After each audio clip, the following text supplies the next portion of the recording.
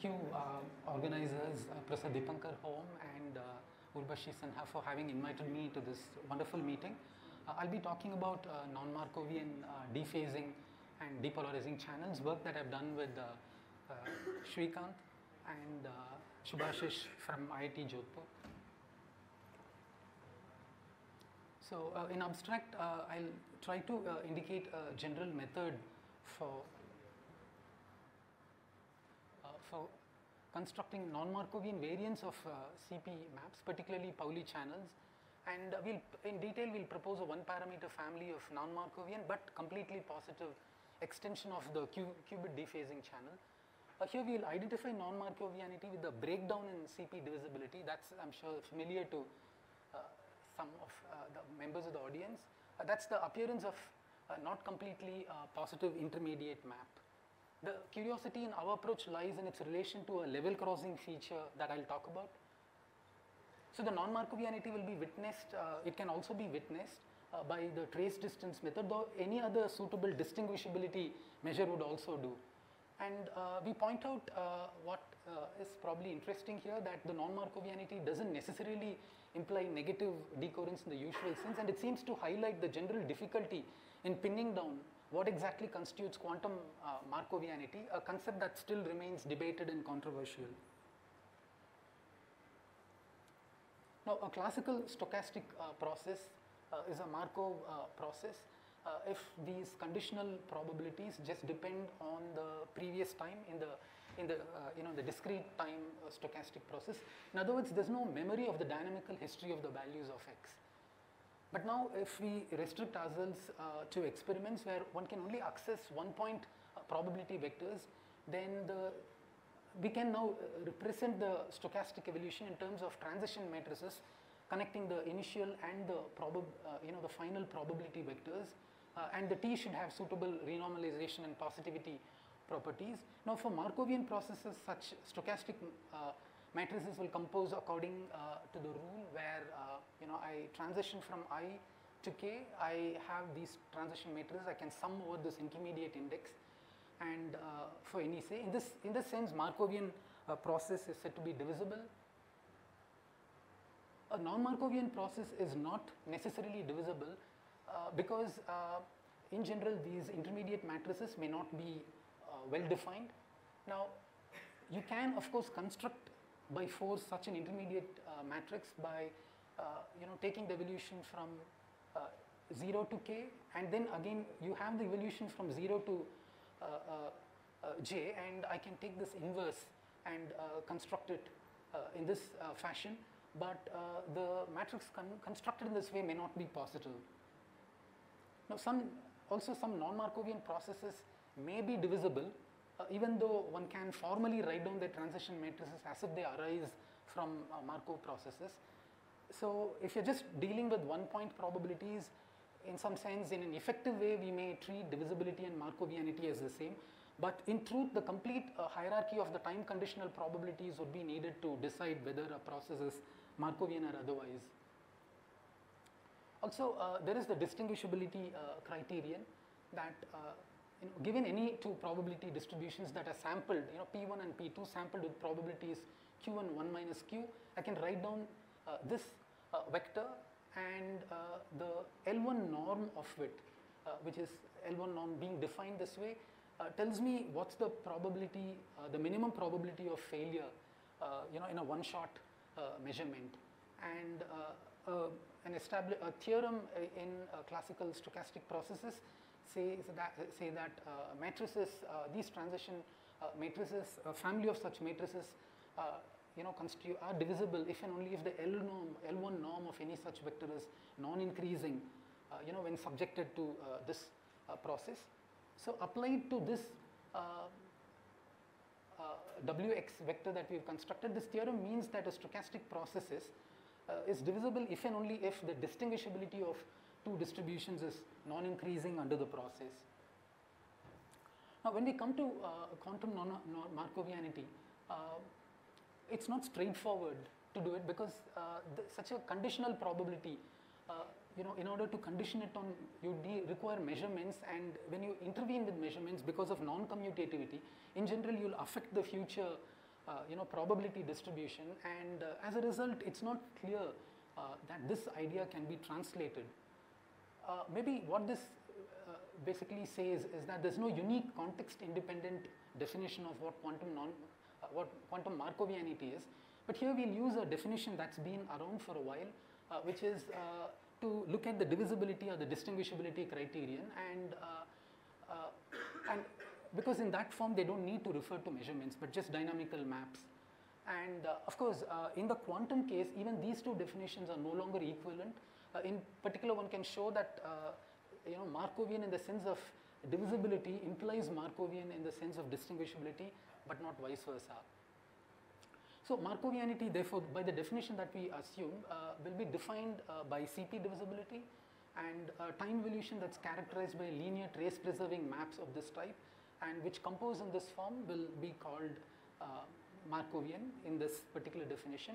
So under non-Markovian evolution, you can have an intermediate map which may be not completely positive, and that would indicate, basically we know that these NCP maps arise when you have initial correlations in the system.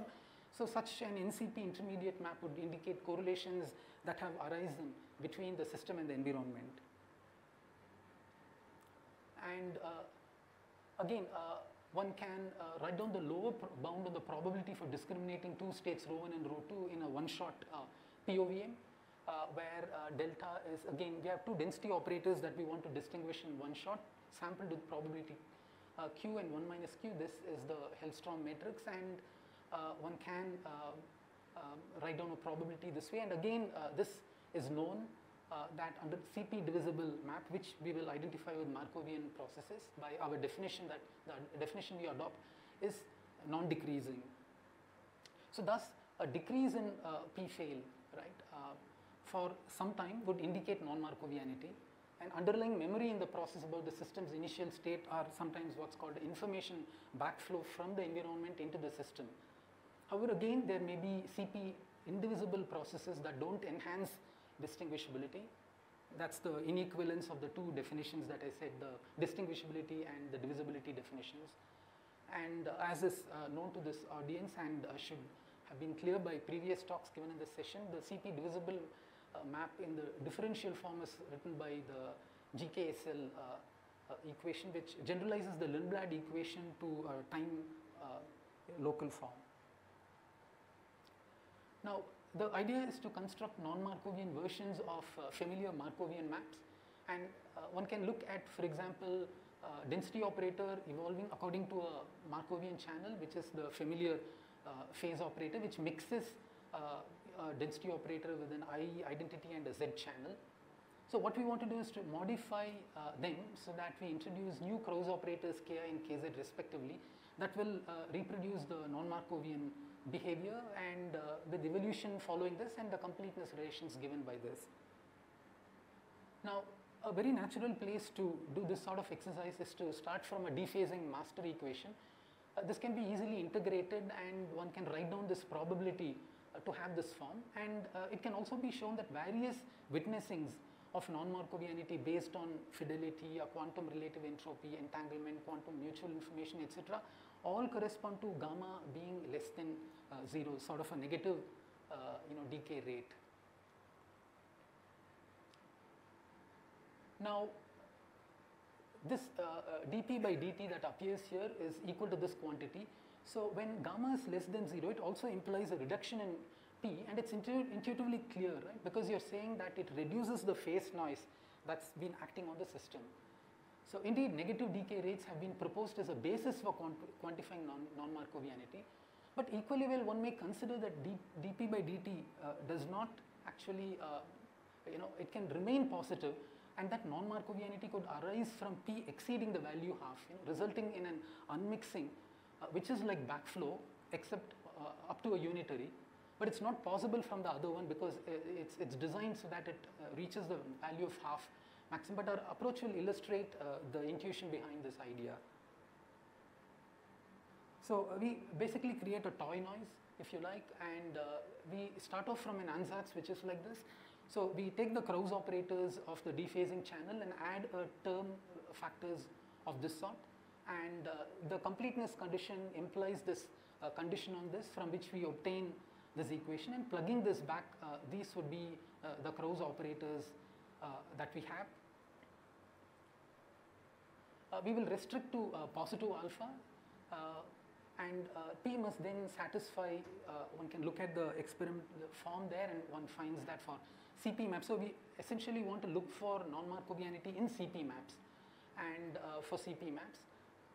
Otherwise, if you violate this, you essentially have the map becomes NCP, and you can slightly modify your Krauss operator, and you would have some difference rather than a operator sum. You'll have an operator sum difference representation of the noise, which is the telltale signature of NCP, if you like, representation. So here we will choose alpha to be in the value which is 0 to 1, and P will go from P to half, ensuring that the modified dephasing that we propose remains completely positive. Now the intermediate map that we take can again be constructed. So you have the system evolving from time 0 to S and then to T, and I can construct the intermediate map in this fashion, provided the evolution from S to 0 is, 0 to S is invertible, and it can be computed directly by matrix inversion using work that's been done using the dynamical map. Here what we will do is we will derive it by vectorizing the density operator and representing the super operator as the corresponding matrix operation, and use this particular vector identity. Then the intermediate map is derived by matrix inversion and applied to the vectorized version of this, and devectorizing this will give us the Choi matrix of the intermediate map following the technique proposed here. And so we obtain this as the Choi matrix, that is we have this maximally entangled state barring the normalization, to which we applied this intermediate map to one of the particles. So by the Choi-Yamiolkowski isomorphism, we know that a matrix, this Choi matrix is positive if and only if the evolution here is completely positive. So for completeness, I just indicate this detail. So what we do is we can, so this is the actual Krauss operator that we have, this 1 minus P and this operation, and so this is the entire thing vectorized form that we write here. So we take the density operator and write it as a vector, and using the identities that we mentioned there, one can do this. I just include it for details. Now, in the end of the calculation, what we find is it has this essentially simple form, the Choi matrix for the intermediate map, where alpha plus minus are these quantities, and the non-vanishing eigenvalues for this are these quantities, which is surprisingly and pleasantly simple form. And from this one can, for example, see, so alpha plus and minus are these points, and P and Q. So we need to take an intermediate map. So the upper limit, time limit of this would be P, and the lower limit of this would be Q. So if we choose Q, for example, to be smaller than alpha minus and let P to vary from Q to half, then when P attains this value, so if you look at this guy, this will remain positive, but as P approaches alpha minus, this quantity becomes 0. So when P is equal to Q, as you can see, lambda plus will be 2, because this will be 1 plus 1, and lambda minus will be 0. And as you increase P going from larger than Q, then lambda plus will keep reducing, and at the point where P is equal to alpha minus, this quantity becomes 0, and you have a level crossing. So that happens at the value alpha minus, and I want to say that in this toy noise, you will find that there's a lot of the non-Markovianity in some sense. That's the threshold of non-Markovianity. Yeah, on the other hand, if Q is taken to be larger than this crossover point that I talked about, then so this would be negative, and because p is chosen to be a time instant that's larger than q, this would also be negative. This quantity would be positive. So this would continue to be, so lambda minus would start from 0 and go on into negative values, and lambda plus would start from 2 and go into values that are larger than 2, such that the sum of the eigenvalues is equal to 2. But with this choice, anyway, so these are the plots that you see. In this case, the eigenvalue, the one that's chosen, lambda plus, starts from this and comes here, and they meet exactly at this point, which is alpha minus, and so they cross over at the point where p, so I've chosen this intermediate time interval with q, and p, when p reaches this crossover point, so that's the point where they cross over, and one can also find that that's the point where the full channel becomes maximally dephasing. The particular values that we've chosen here are this. On the other hand, if we choose q to be larger than the value, that is to say the smaller time limit of the intermediate, the time that we've chosen, if we choose that to be smaller than alpha minus, larger than alpha minus, then so this is one of the eigenvalues. This always remains negative. So thus the whole range of p demonstrates an intermediate range in which you have an NCP map, which implies non-Markovianity according to the definition of NCPness that we have basically chosen. Now, we can witness non-Markovianity in this approach by a host of measures such as trace distance, fidelity, quantum relative entropy, quantum Fisher information, various capacitance measures, etc., as well as correlation measures such as mutual information, entanglement, and discord, all of which are non-increasing under CP divisible maps. So any, therefore that would be the way to detect non-Markovianity in these methods. So here we will consider the evolution of trace distance by the BLP measure that was proposed in this paper, applied to we can just consider these two states to begin with, and one can directly easily compute the trace distance, which has this value. So this quadratic form immediately shows as p increases and reaches this point, which is alpha minus, you have a minimum, and then it rises again as you go past it. And so we've just given a log plot in order to highlight this. So we have trace distance, which becomes lower as you increase p, the decoherence parameter. At alpha minus, when at that point they become 0, and then there is a rising up again, which is the signature of recurrence, if you like.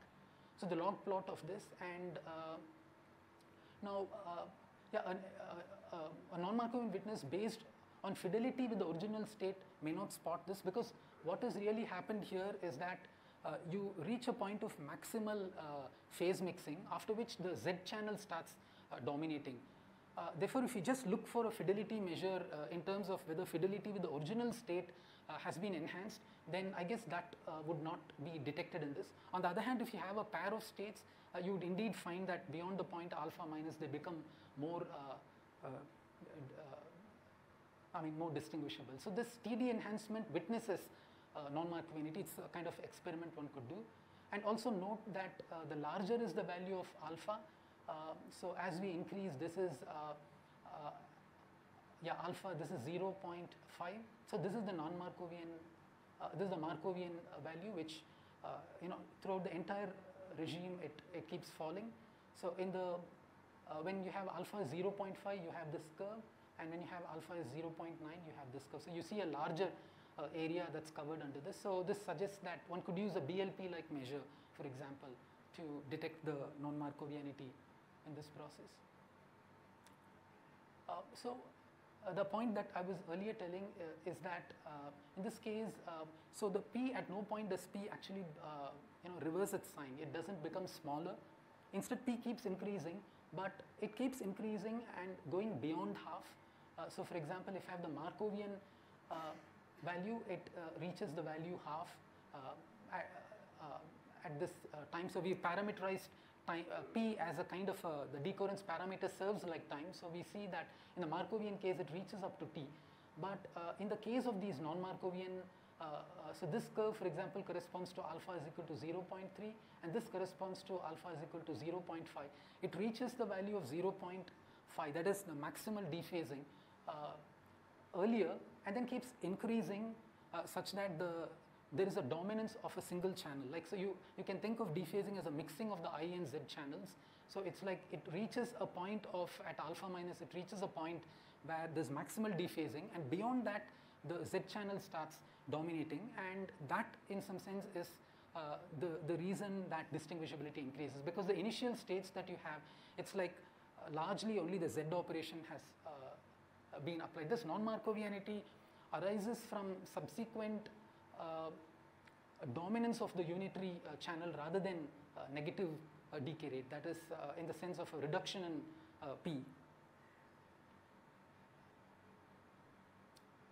So to summarize what we've done, the method that we've used to construct non-Markovian sort of a toy channel, variants of the dephasing channel can be straightforwardly extended to other Pauli channels, for example the bit flip or the depolarizing channels. Since we define non-Markovianity by the breakdown in CP divisibility of a dynamical map, this is demonstrated by the appearance of the NCP intermediate map. Details such as the level crossing feature of the eigenvalues of the intermediate map may vary from case to case, but they may present new insights despite the contrived nature of the channel that we've chosen.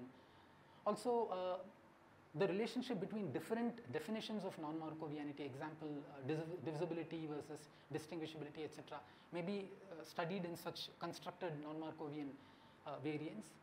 And so non-Markovianity, one of the lessons that seem to appear is that doesn't necessarily imply negative decoherence in the usual sense. So toy noise non-Markovianity is picked up by certain witnesses or measures, but not others, indicating again the intrinsic difficulty in defining what we mean by quantum Markovianity. So, thank you.